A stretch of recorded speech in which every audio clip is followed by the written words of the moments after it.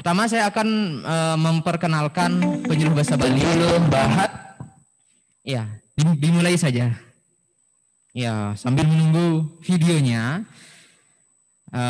Penyuluh bahasa Bali itu ada di bawah Dinas Pendidikan Provinsi Bali yang pada saat ini itu ada dari SK Gubernur yang ditempatkan di masing-masing, ya di sebelah kiri, betul sekali. Yang ada di, oke, ini dia. Penyuluh Bahasa Bali. Kewentenan Penyuluh Bahasa Bali, sani mangkin wenten ring Dinas Pendidikan Kepemudaan dan Olahraga Provinsi Bali. Sani kewentenan manut Perda Provinsi Bali nomor 3 warsa siusanatus sanggeda sekali. Perda Bali nomor 19 warsa kali tali 16 lan Perda Provinsi Bali nomor 10 dasa warsa kali tali 17.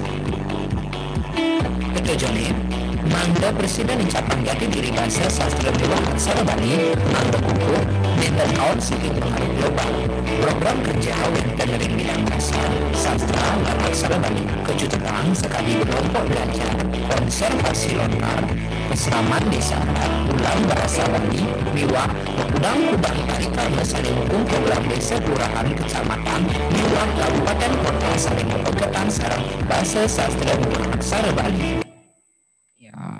Biarkan saja terus berlanjut. Seperti yang sudah ditampilkan di video itu penyuluh bahasa Bali banyak perdanya. Namun di perda yang terlama yaitu 1992 itu masih belum ada penyuluh bahasa Bali, itu belum tercantum. Namun ini telah pemerintah tergugah hatinya ketika pembelajaran bahasa Bali dan bahasa Bali itu dikatakan menurut akademisi semakin memudar. Generasi muda semakin tidak perhati lagi dengan bahasa Bali. Bahkan bahasa yang paling ditakuti, pelajaran yang paling ditakuti di sekolah, sekarang bukan matematika atau bahasa Inggris lagi. Sekarang yang sudah yang paling ditakuti itu adalah bahasa Bali. Jadi ketika tahun 2016 itu ada perubahan kurikulum, ternyata kurikulum muatan lokal dihapuskan juga. Nah, dihapuskan juga, akhirnya seluruh civitas akademika ketika itu ada mahasiswa, kemudian dosen yang bergerak di bidang bahasa Bali, kemudian pecinta-pecinta bahasa Bali itu melakukan ya seperti demo ya, unjuk rasa. Nah, kemudian muncullah perda ini. Nah, dari Pergub dulu 2016 untuk pembentukan penyuluh bahasa Bali dan pengangkatan dari guru-guru bahasa Bali tersebut dan juga ditetapkan menjadi perda tahun 2018. Ya, kewentenan atau keberadaan kami mungkin teman-teman yang memerlukan tenaga-tenaga kami di masing-masing desa atau kelurahan bisa menghubungi kami karena ini sudah sangat langka sekali, tidak jarang orang yang untuk membidangi ini, mau ini. Tapi kalau dimanfaatkan secara baik, ini akan membawa nilai ekonomi yang sangat bagus juga. Seperti itu. Dan hubungannya pada hari ini, saya akan membawa tentang masalah yang kuno, yaitu tentang konservasi lontar. Apa sih lontar itu? Mungkin teman-teman ada yang tahu ya. Lontar itu adalah semacam kalau sekarang buku ya, kalau sekarang itu buku. Kalau dulu tidak ada buku, zaman itu tidak ada buku, sekarang digantikan dengan lontar ya. Maaf, sekarang digantikan dengan buku. Kalau dulu itu tidak ada buku, lontar adanya. Kemudian kalau sekarang sudah medianya adalah kertas, yaitu buku. Apa itu konservasi? Apa pentingnya konservasi? Konservasi itu kalau kita dari KBBI banyak sekali, tapi intinya adalah pengawetan atau pelestarian dari lontar. Nah, lontar ini kalau teman-teman lihat di kampus ini juga ada semacam pohon pinang yang ada di luar kampus ini. Seperti itu, dia semacam pohon lontar yang kalau di masyarakat Karangasem itu diambil untuk menjadi tua seperti ini. Tapi kalau untuk alat tulis zaman dulu itu adalah lontar.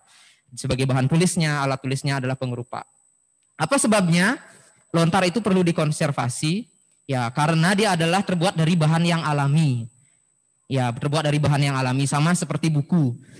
Tapi sudah langka sekarang. Kalau buku sekarang banyak, karena memang seperti itu zamannya hari ini. Bahkan digital. Kalau dulu zamannya lontar, itu sangat sedikit kalau dibandingkan produk-produk buku. Tapi ini perlu dilestarikan. Bahannya adalah alami, bersifat sangat pendek. Kemudian maksudnya umurnya sangat pendek. Lontar ini gampang termakan oleh serangga.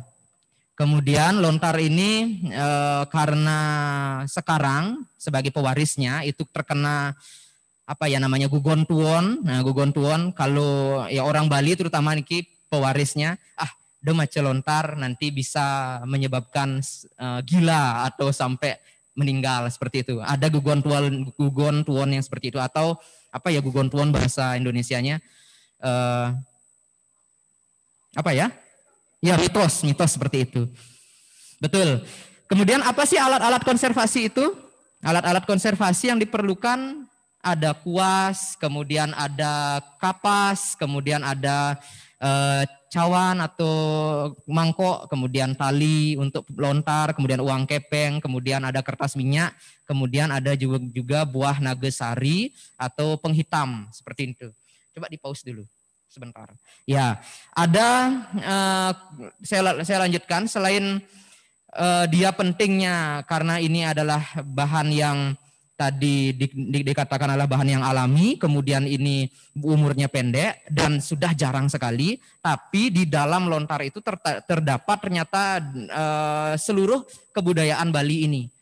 Karena apa? Kebudayaan Bali ini bukan hanya yang terlihat sekarang. Nah, ini adalah buah-buahnya, baju kita, kemudian bahasa kita, kemudian kalau ada pelinggih patre-patre itu adalah buah-buahnya. Kesenian tari Bali itu adalah buah-buah atau yang saya umpamakan sebagai buahnya dari kebudayaan itu yang bisa kita nikmati unsur seninya. Nah, unsur bahasa, unsur sastra itu adalah akar-akarnya. Ini tidak kelihatan dan jarang sekali yang senang untuk ini. Nah, kalau bayangkan kalau lontar itu hilang, tidak terselamatkan, tidak didigitalisasi sekarang, tidak tersampaikan oleh generasi berikutnya, wah sangat apa namanya ya, bisa kita prediksi umur budaya Bali hanya menunggu waktu saja, seperti itu, akan tergerus. Ya, seperti itu kalau yang bisa saya prediksi. Tapi dengan usaha yang sudah dilakukan oleh pemerintah sekarang, dengan penerapan apa namanya itu, ada penyuluh, kemudian ada kegiatan-kegiatan yang dilakukan oleh generasi muda yang sudah sadar dengan pentingnya pelestarian ini, saya rasa itu tidak akan terjadi untuk kelangkaan. Bisa dilanjutkan saja. Ya. Alat-alat ini, alat-alat konservasi ini harus disediakan. Kemudian ada lagi satu unsur yang perlu disediakan yang paling penting adalah minyak sereh atau bahasa ilmiahnya zat citronia oil dengan campuran alkohol 1:1. Alkoholnya harus alkohol 96%. Jadi saya informasikan bagi para pewaris lontar, jangan takut untuk melestarikan lontarnya, bisa menghubungi ke Penyuluh Bahasa Bali. Kami akan siap membantu teman-teman untuk melestarikan. Bukan kami nanti yang akan melaksanakan itu, kami tetap memandu. Itu sifatnya. Jadi kami tidak akan langsung turun langsung dan seterusnya akan memantau, tapi tidak akan seperti itu agar tidak terputus. Jadi kami akan memberikan pendidikan pada teman-teman kita yang punya pewaris atau sebagai pewaris dari lontar tersebut. Nah, ini ada proses konservasi. Nah, proses konservasi itu tolong disiapkan kalau nanti teman-teman atau rekan-rekan punya alat konservasi, maksudnya ada punya lontar, harus disiapkan alat tadi, maka harus disiapkan alat yang sudah disediakan. Kemudian pertama, kondisi lontar di masyarakat itu bisa rekan-rekan ketahui sudah sangat tidak diperhatikan. Selama kami turun di lapangan dari tahun 2016 sampai sekarang itu 70% banyak bukan dari 30% masih terawat, 70% di Bali itu sudah tidak terawat, sudah dilupakan. Ya, dia diam di atas Bali itu, ditaruh begitu saja, kemudian kena air hujan, ya, ketika dibuka, waduh, isinya apa ya? Oh, ternyata isinya tentang sejarah babat saya atau sejarah silsilah keluarga saya. Wah, gimana dulu keluarga saya nggak tahu. Nah, akhirnya ini berkaitan dengan budaya lagi. Nah, kemudian setelah kita ketahui bahwa lontar itu berdebu atau kotor, kita harus bersihkan tadi dengan kuas. Bersihkan tadi dengan kuas, lontar tersebut sudah bersih, kita harus baru kita harus oleskan dengan minyak tadi, minyak sereh tadi, minyak citronia oil. Ya, kalau saya videokan bisa seperti ini dia videonya. Kondisi di lapangan lontar yang rusak itu seperti ini. Jadi samping-sampingnya itu sudah dimakan oleh rayap, bahkan sudah kotor-kotor. Ya, sudah tidak bisa dibaca lagi. Padahal di dalamnya itu banyak sekali terkandung unsur-unsur atau pendidikan-pendidikan. Nah, ini ada cap kerajaan. Waktu ini pipil tanah, sertifikat tanah. Kalau bisa dilihat di sana. Nah, bersihkan dulu lontar yang ada, yang teman-teman punya dengan kuas, yang berdebu itu harus dibersihkan. Nah, ini kalau teman-teman lihat di video itu terjadi di Sanur. Ya, ini di Gria di Sanur, di Gria Intaran. Kami langsung turun ke sana dan mengajarkan pewaris lontar tersebut. Nah, ini yang kebetulan berusia SD, kelas 6 SD, kami ajak untuk ikut melestarikan lontar. Jadi teman-teman yang punya lontar bisa menghubungi kami jika perlu untuk perawatan ini. Ya, dibersihkan. Oh, hitam, ya hitam dia seperti itu kalau tidak dirawat. Ini sebenarnya adalah perawatan fisik, tapi yang sangat penting adalah perawatan isinya. Isinya yang harus tersampaikan pada generasi penerus. Ya. Kemudian setelah dibersihkan tadi, nah baru dioleskan dengan cairan pengawet. Ya, seperti di dalam video. Itu cairan pengawetnya.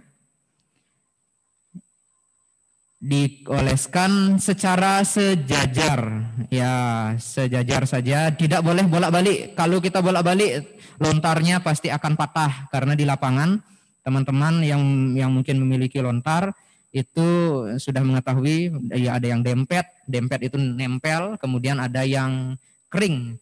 Ya, tujuannya memberikan cairan ini agar kembali lentur seratnya. Kemudian agar ngenget atau serangga perusak lontar itu menjadi mati atau hilang.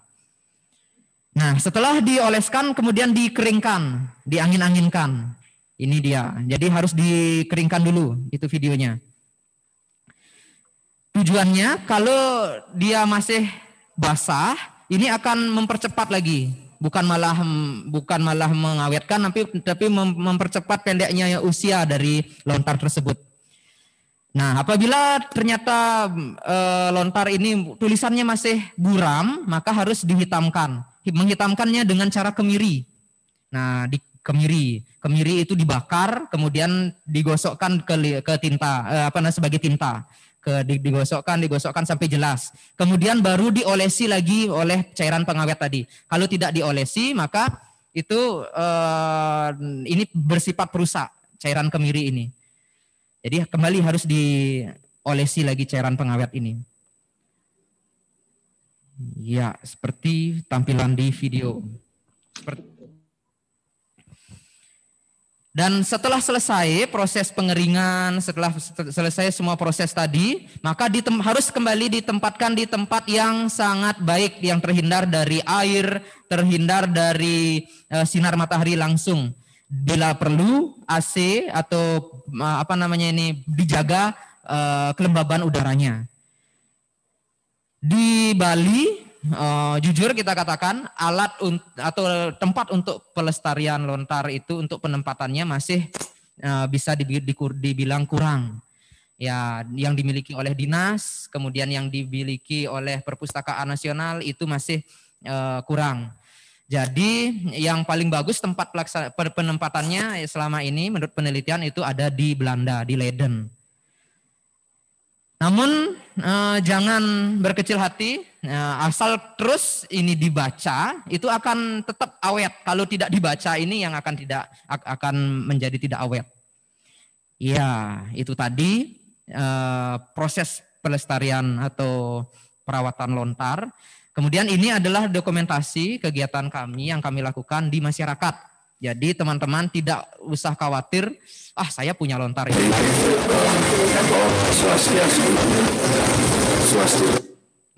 Ini mungkin dikecilin saja videonya, volumenya. Ini saya memberikan informasi bagi teman-teman atau rekan-rekan Bapak Ibu yang punya lontar, jangan takut apabila nanti lontarnya kami bersihkan, jangan ini akan mengambil lontar itu. Tidak, malah kami memberikan pendidikan bagi teman-teman, rekan-rekan bahwa isi lontar ini sangat penting. Ada usade, yaitu pengobatan, ada cerita, ada sejarah di sana, ada ilmu pengetahuan agama di sana, ada juga tentang ilmu bangunan di sana. Jadi banyak sekali yang ada di lontar ini. Kalau itu hilang, sudah tentu masyarakat tidak akan tahu, terutama yang beragama Hindu, tidak akan tahu tentang agamanya sendiri nanti. Dia akan kehilangan substansinya sebagai orang Hindu yang ada di Bali. Nah, ini dokumentasi yang saya sampaikan, ini adalah proses yang kami lakukan di masyarakat. Jadi tidak perlu teman-teman khawatir, lontar itu akan aman. Ada di tempatnya orang yang memiliki itu kami tidak akan ambil. Jadi kami malah memberikan pendidikan bagi teman-teman, bagi rekan-rekan, bagi Bapak Ibu yang memiliki lontar. Dikecilin lagi. Mudah-mudahan bisa dikecilkan. Iya. Ya, di sini di Gria Siangan, Taman Sari. Sampun presiden tahu ring Rio Siangan Taman Sari Sanur. Anggayu bagil di slide tidak kelihatan ya? Sampun presiden Riki tapi di audiens kelihatan ya? Pengrauh penyuluh mriki nenten jadios mantah jagi. Di satu tempat yang kami bersihkan atau kami lestarikan itu paling banyak ada 200 lontar, 200 sampai 150 sampai 200 itu yang kami bersihkan. Paling sedikit ada 1, ada 2. Walaupun nanti teman-teman hanya punya 1 atau 2, bingung cara untuk merawat lontar itu, bisa kami dihubungi. Makin ke Grio itu yang semayang pisan wanan iriki wenten sekali lontar-lontar sampun kan yang dalam sarang sami jagi kebersihin utawi ke bercikan sapunika. Ini semua wilayah Denpasar. Untuk di Denpasar kurang lebih sudah 1000 naskah yang sudah kami lestarikan. Kalau di Bali itu sudah ratusan ribu dari Penyuluh Bahasa Bali Provinsi Bali. Tapi yang perlu ingatkan lagi, yang perlu saya tekankan lagi, usaha yang paling penting untuk melestarikan budaya itu adalah dari substansi atau isinya. Jangan hanya pelestarian buahnya saja atau barangnya saja. Jadi ilmu pengetahuan yang ada di dalam lontar itulah yang penting untuk dilestarikan. Harus ada proses digitalisasinya juga. Jadi bukan hanya melestarikan lontar-lontarnya saja, tapi ini harus dilanjutkan lagi ke proses katalogus, kemudian baru ke proses digitalisasi agar tidak hilang.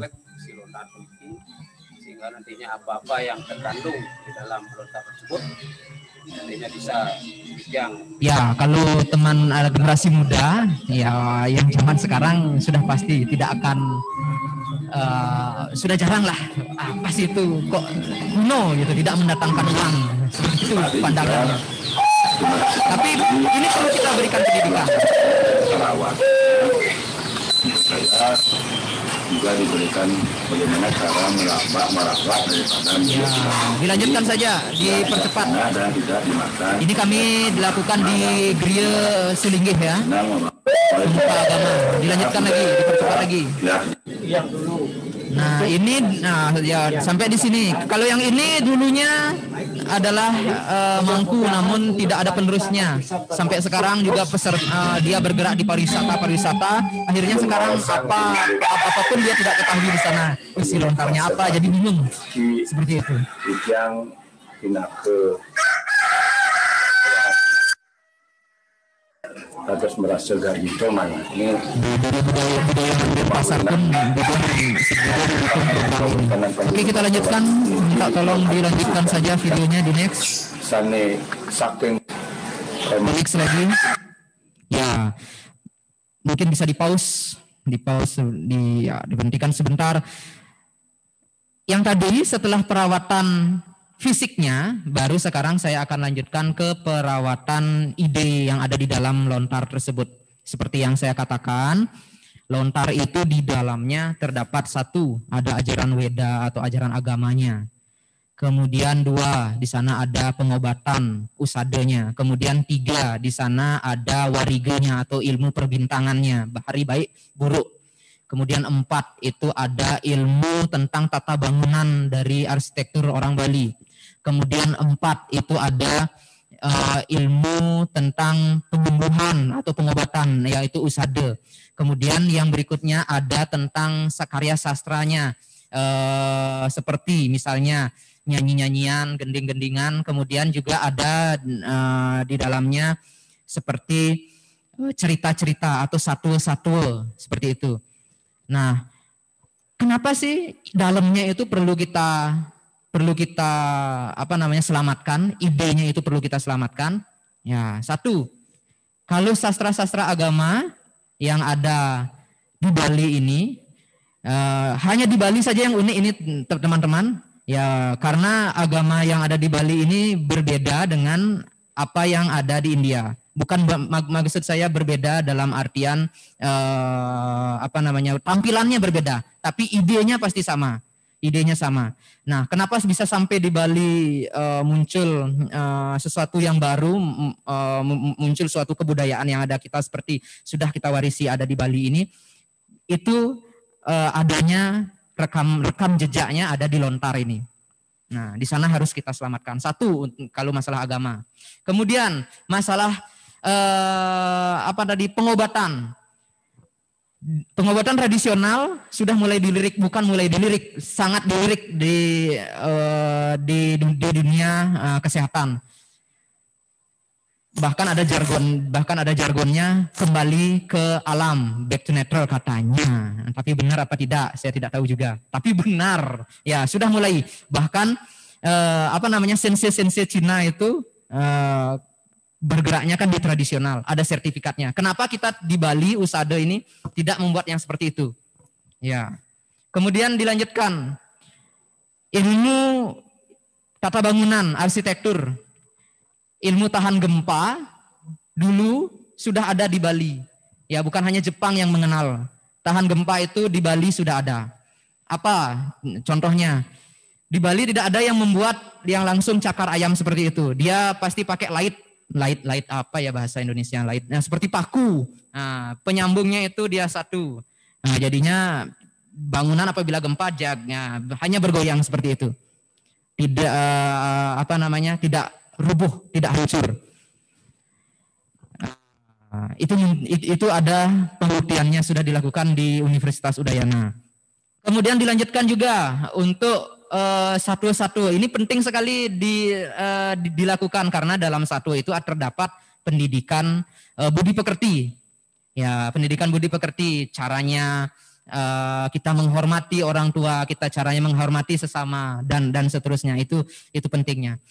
Nah, kembali ke lontar ini, setelah kita mengetahui atau setelah kita ketahui itu bersih, sudah bersih sekarang lontarnya, kita tidak tahu nih apa sih isinya lontar ini, maka harus diidentifikasi dulu agar tahu identitasnya. Hal-hal yang perlu disiapkan adalah kertas atau formulir identifikasi, kemudian seperti biasa pulpen, kemudian komputer dan penggaris. Dan ini melalui proses membaca.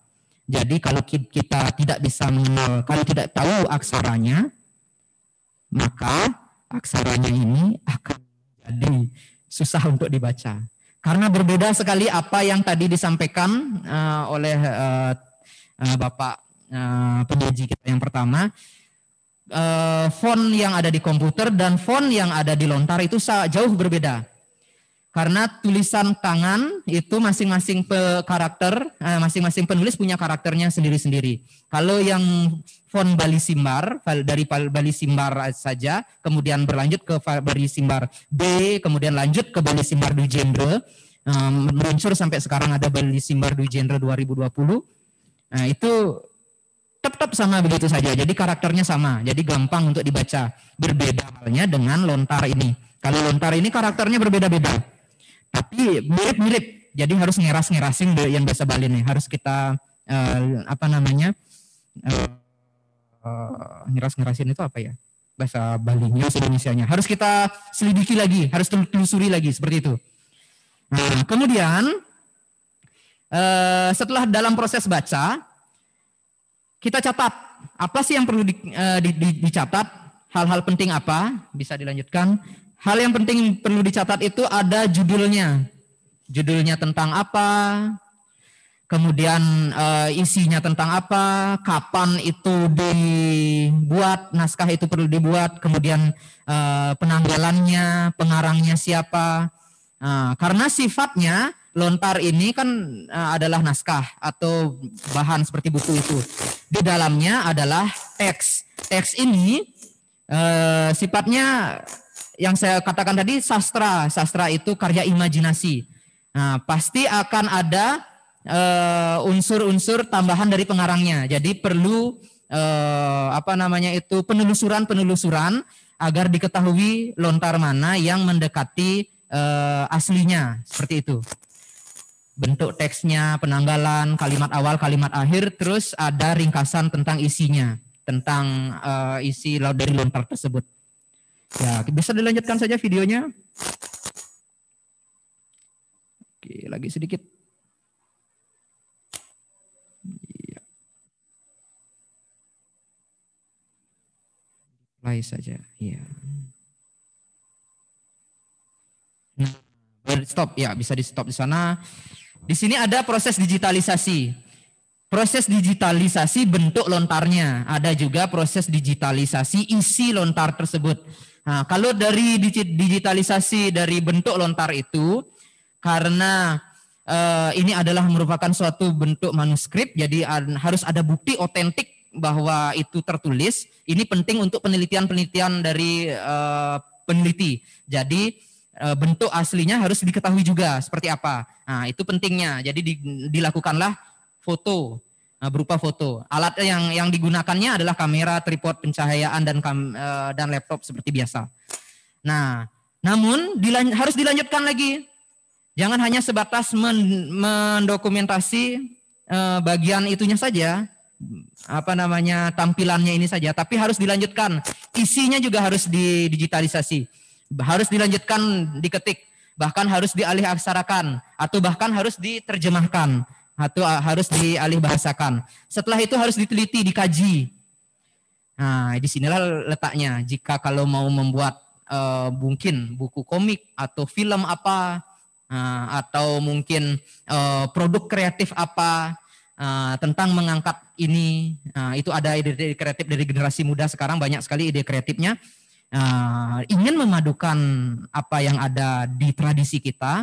Nah, ini kita ternyata perlu berkolaborasi. Nah, saya ingin menyampaikan, saya baru belajar juga. Kami baru dapat tempat di Dharma Negara Alaya. Di sana diberikan tempat Bucu Kaja Kami namanya oleh Bapak Wali Kota Denpasar. Di sana tempat kita berkolaborasi untuk menuangkan ide-ide ini.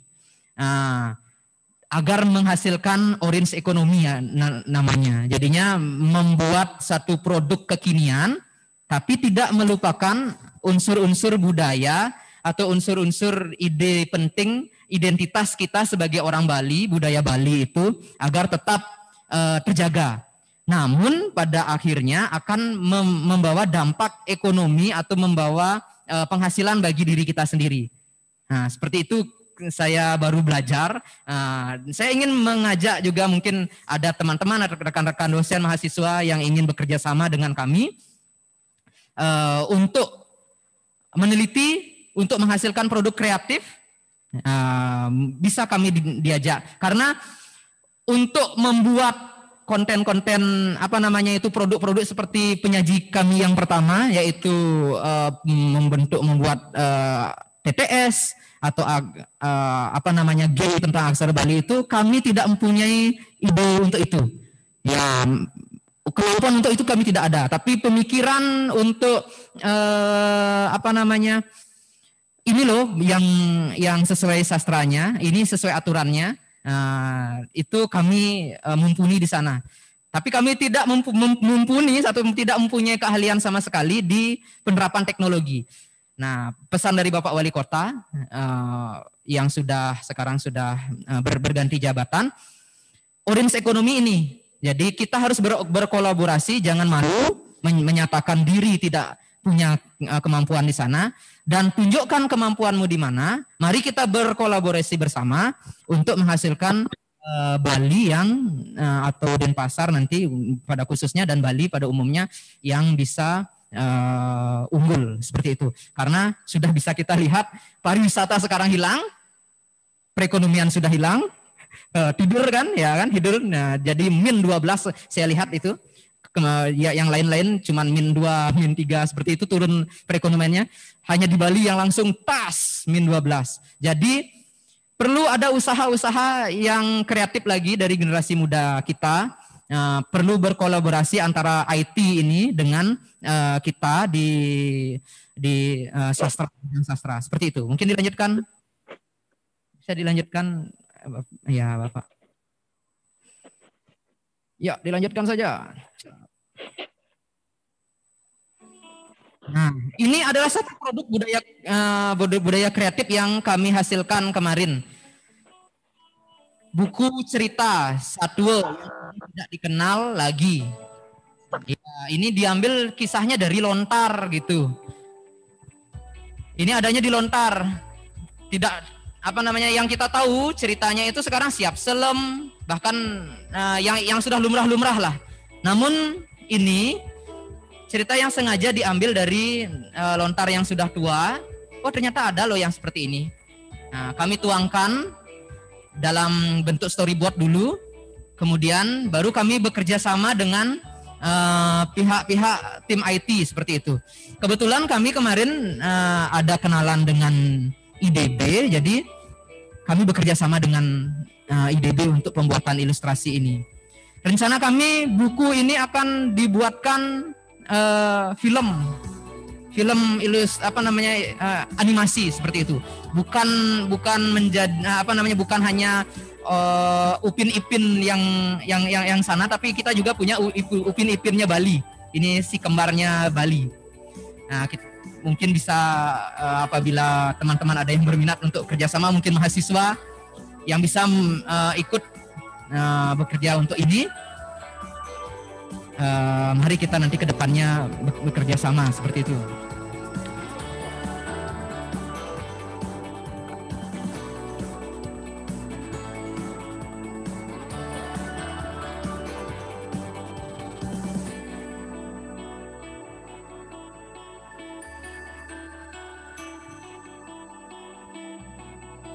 Nah, cerita dari buku ini mungkin yang teman-teman lihat di audiens yang ada di dunia maya baru bisa melihatnya ya. Kalau yang ada di sini tidak bisa melihatnya.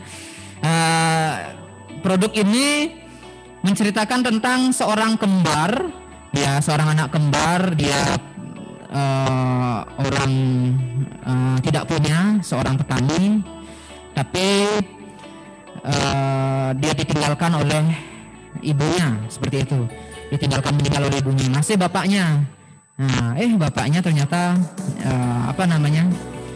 seperti pendidikan moral juga bagi kita orang tua agar tetap menyayangi anak itu di sini.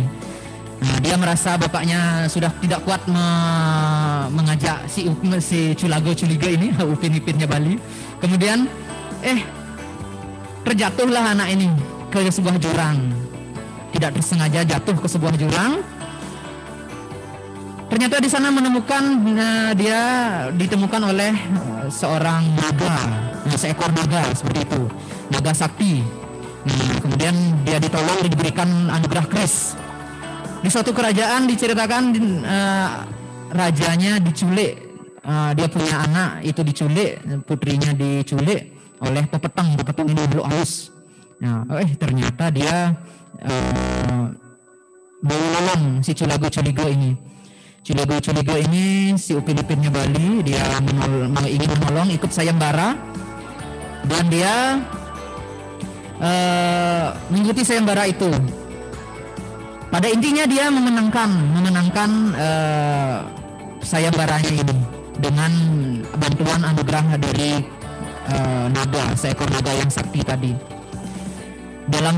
Dalam Lontar itu panjang sekali ceritanya. Tapi dalam buku ini kami singkat-singkat seperti ini karena pasarannya adalah anak-anak. Ya, jadi agar lebih singkat, tidak bertele-tele, jadi kami singkat-singkat saja. Di sana banyak sekali ada pendidikan bahwa seorang anak, walaupun pendidikan moral untuk kita, walaupun kita tidak punya orang tua, anak ini harus tidak boleh patah semangat seperti itu. Dia harus berusaha terus, dan suatu saat pasti kalau usaha itu tidak akan mengkhianati akhir. Kalau pasti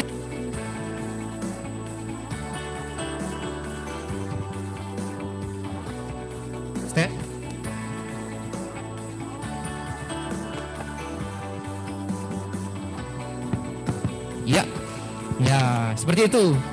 Dia si culaga ini kenapa kami angkat? Ya, satu karena tadi dia adalah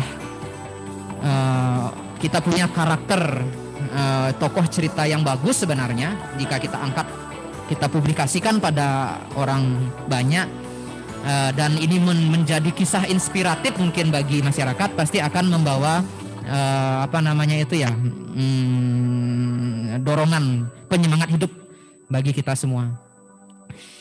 Ya, ini kerjasamanya kami Penyuluh Bahasa Bali di Kota Denpasar, kemudian pemerintah Provinsi Bali dan pemerintah Kota Denpasar, dan juga Bekraf Kota Denpasar. Seperti itu kerjasamanya. Nah, kembali yang tadi saya ingin tambahkan. Nah, untuk Lontar itu tadi. Untuk aksara sekarang di dalam Lontar itu ada aksara-aksaranya dan sudah digitalisasi banyak sekali oleh bentuk font-fontnya oleh macam-macam orang. Bukan hanya Pak Swacana saja yang dengan font Bali Simbarnya, banyak sekali itu dari awal Bali Simbar saja, kemudian beralih ke Bali Simbar B, yang tadi ditunjukkan itu adalah Bali Simbar B. Kemudian beliau akhirnya diajak oleh Yayasan Dwi Genre, sekarang berkembang menjadi Bali Simbar Dwi Genre.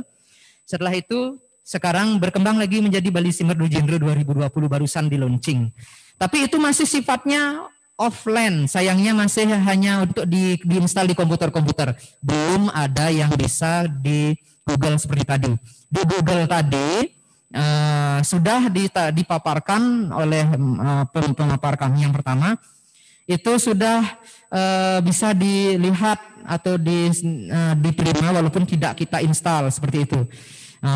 Fontnya terkesan masih Jawa, masih perlu pembaharuan lagi. Ini yang kami rasa kalau kita bisa berkolaborasi, bagaimana caranya? Karena kami sendiri untuk memberikan masukan, mungkin nanti saat diskusi bagaimana cara memberikan masukannya ke. Nah, yang ditunjukkan kayak panjer N ketemu J, N-nya harus berubah menjadi nya. Kemudian tadi ada pepet, kemudian ada surangnya. Itu mereka bertumpuk. Itu tidak bagus, tidak indah dilihat. Karena apapun yang dituangkan digitalnya, saya rasa harus dia bisa sesuai dengan apa yang ada penerapannya yang ada di kenyataan. Kalau dia ditumpuk, dia susah dibaca. Kayak in tadi. Ulunya, kemudian ada ceceknya di atas, maksudnya pancing, tapi itu bisa panci, ulu sari, jadi menimbulkan banyak bisa salah baca atau dua persepsi seperti itu. Jadi di mana caranya untuk itu, memberikan masukan atau bagaimana nanti, kami juga mohon di sini arahan atau masukan. Kami siap untuk berkolaborasi dengan siapa saja. Mungkin dari pihak STIKI juga ingin berkolaborasi dengan kami untuk membuat itu. Pada akhir kata, maka bisa mengatur. Pasti banyak yang saya ucapkan ini banyak yang tidak berkenan di hati. Saya pribadi mohon maaf yang sebesar-besarnya. Karena tidak ada manusia yang sempurna seperti itu. Maka besar mengatur, yang puputang untuk perang santi. Om santi santi santi om.